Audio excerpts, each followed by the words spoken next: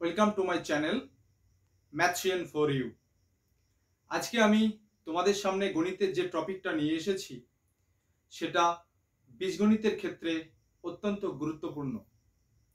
তোমরা যারা ক্লাস 8, 9, 10 বা তার বেশি ক্লাসে পড়ো তাদের জন্য এই টপিকটা অত্যন্ত গুরুত্বপূর্ণ। আজকের টপিকটা হলো শ্রীধর উপপাদ্য। বিভিন্ন কম্পিটিশন পরীক্ষায় শ্রীধর উপপাদ্যের ব্যবহার আমরা করেই থাকি, তাই প্রায় প্রত্যেকের জন্যই শ্রীধর উপপাদ্য অত্যন্ত গুরুত্বপূর্ণ। আজকের ভিডিওটা শেষ পর্যন্ত তোমরা দেখতে থাকো। তাহলে শুরু করা যাক শ্রীধর উপপাদ্য। দ্বিঘাত সমীকরণের ক্ষেত্রে যে সাধারণ রূপ আছে সেটা হচ্ছে a x square plus bx plus c is equal to 0। এখানে a যে ধ্রুবকটা রয়েছে এটা কখনোই শূন্য হবে না। এটা যদি শূন্য হয়ে যায় তাহলে এক্স স্কয়ার টার্মটা আর থাকবে না, ফলে এই সমীকরণটাকে আমরা আর দ্বিঘাত সমীকরণ বলতে পারবো না। সেক্ষেত্রে a নট ইকুয়াল টু 0 এটা ম্যান্ডেটরি, এটা করতেই হবে। আচ্ছা, দ্বিতীয় কথা, b এবং c সঙ্গে এ তো বটেই, এই তিনটেই ধ্রুবক অর্থাৎ ফিক্সড কোয়ান্টিটি, আর এক্সটা হচ্ছে চলরাশি। আমাদের উদ্দেশ্য শ্রীধর উপপাদ্যের সাহায্যে বা শ্রীধর উপপাদ্য যেভাবে এক্স এর মান বার করা হয়েছে সেটা দেখানো। তাহলে ফ্রেন্ডস দেখতে থাকো। আমরা সমাধানের জন্য এই টোটাল যে সমীকরণটা রয়েছে তার লেফট হ্যান্ড সাইড আর রাইট হ্যান্ড সাইড, অর্থাৎ রাইট হ্যান্ড সাইডে 0 আর লেফট হ্যান্ড সাইডে ax square plus bx plus c এটা রয়েছে। আমরা প্রত্যেকের সঙ্গে a গুণ করে দেবো, কারণ a যেহেতু শূন্য নয়, প্রত্যেকের সঙ্গে a গুণ করে দেবো। তাহলে আমাদের লাভ কি হবে? লাভ হবে এটা a স্কয়ার হয়ে যাবে। তাহলে আমরা একটা খুব সহজেই স্কয়ার টার্ম লিখতে পারবো। তাহলে এটা আমরা করে নিই। তাহলে a দিয়ে গুণ করছি, পরের লাইনে a দিয়ে যদি গুণ করি a R a square x square plus a দিয়ে গুণ করলে a bx প্লাস a দিয়ে গুণ করলে a c, আর শূন্যর সঙ্গে যদি a গুণ করা যায় তাহলে শূন্য হয়। এর পরের লাইনে আমরা চেষ্টা করব একটা স্কয়ার টার্ম তৈরি করা, দেখা যাক আমরা পারি কিনা। পরের লাইন, এটাকে লেখা যায় ax তার হোল স্কয়ার।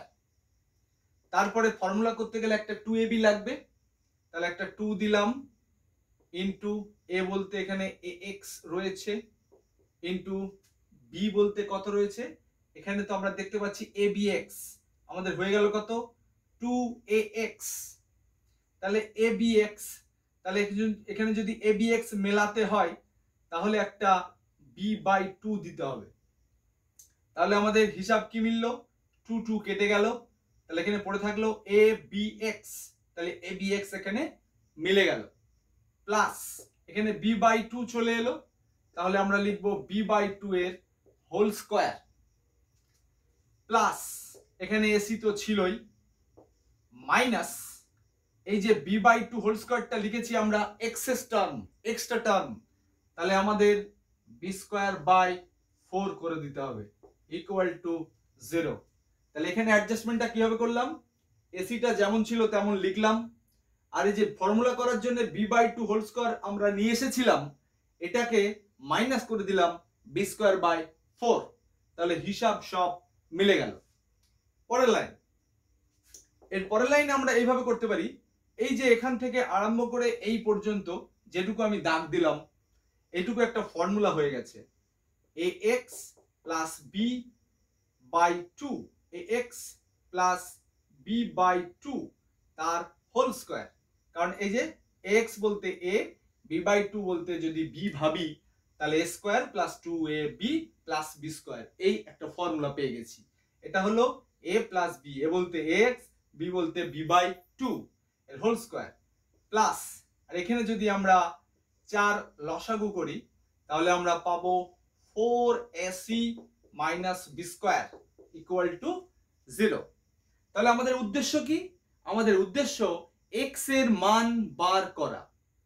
তাহলে আমরা পরের লাইন ট্রাই করি।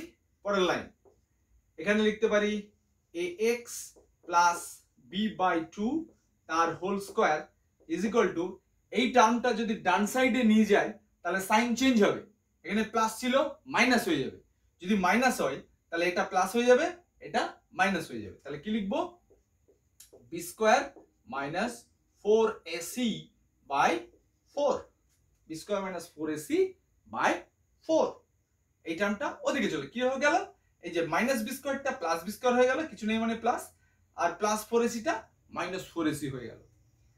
এবার যদি দুই পাশে আমরা বর্গমূল করি তাহলে কি পাবো? বর্গমূল করলে পাবো আমরা ax প্লাস b/2 সমান, এখানে পাবো plus minus root over B square minus 4ac by 2। কেন? কারণ বি স্কয়ার মাইনাস 4ac বর্গমূল হয় root over B square minus 4ac, আর 4 এর বর্গমূল হয় 2। কিন্তু বর্গমূল করলে আমাদের একটা প্লাস মাইনাস দিতেই হবে, কারণ আমরা জানি এই টোটাল টার্মটাকে যদি স্কয়ার করি প্লাস মাইনাস সমেত, তাহলে প্লাস থাকলেও আমরা B square minus 4ac by 4 পাবো, আবার মাইনাস থাকলেও B square minus 4ac by 4 পাবো। এবার তাহলে আমাদের উদ্দেশ্য কি? x এর মান বার করা। তাহলে আমরা b/2 টাকে ডান সাইডে পাঠিয়ে দেবো। তাহলে আমরা পরের লাইন পাবো ax সমান b/2 টা ওদিকে চলে গেলে মাইনাস b/2 হবে, b/2 টা যদি ডান দিকে চলে যায় তাহলে মাইনাস b/2 হবে, plus minus root over B square minus 4ac by 2। এই টার্মটা পেলাম, এই মাইনাসটা আমরা ভালো করে দিই দিস, তাহলে B square minus 4ac by 2। এবার তাহলে আমরা একটা লসাগু করে নিই, এই পাঁচটা সুন্দর দেখতে করে নিই। পরের লাইনে ax সমান, এখানে যদি আমরা একটা 2 লসাগু করি তাহলে কি পাবো? তাহলে পাবো minus b plus minus root over B square minus 4ac by 2। তাহলে আমাদের উদ্দেশ্য হচ্ছে, আমাদের উদ্দেশ্য x এর মান বার করা।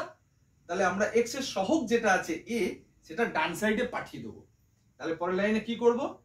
x সমান minus b plus minus root over B square minus 4ac by 2a। তাহলে আমরা দেখতে পেলাম x এর একটা মান আমরা পেয়ে গেলাম। মানটা কি? না মাইনাস b, যদি প্রথমে প্লাস ভাবি তাহলে minus b plus root over B square minus 4ac by 2a, এটা একটা। আরেকটা পেলাম minus b minus root over B square minus 4ac by 2a। তাহলে কটা মান পেলাম? দুটো মান পেলাম। কার মান পেলাম?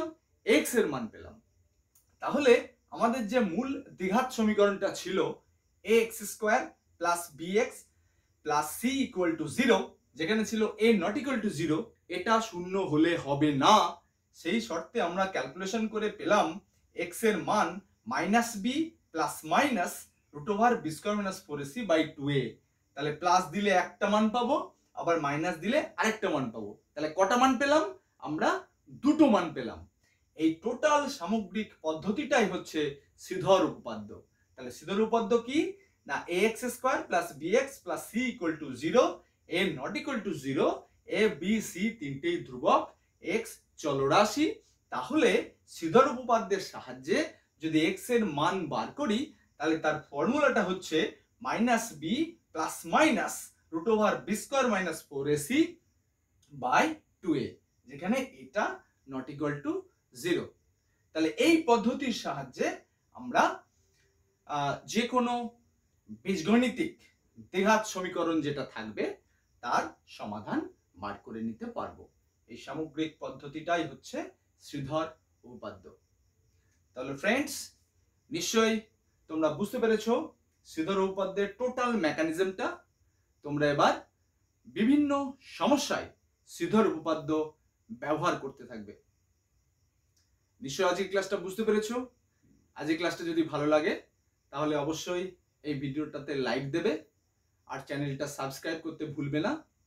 আর তোমাদের যা মনের কথা সেটা কমেন্ট বক্সে অবশ্যই লিখবে। আমি তোমাদের কমেন্ট পড়ার অপেক্ষায় রইলাম। খুব ভালো থেকো, আবার দেখা হবে নেক্সট ভিডিওতে। Thank you.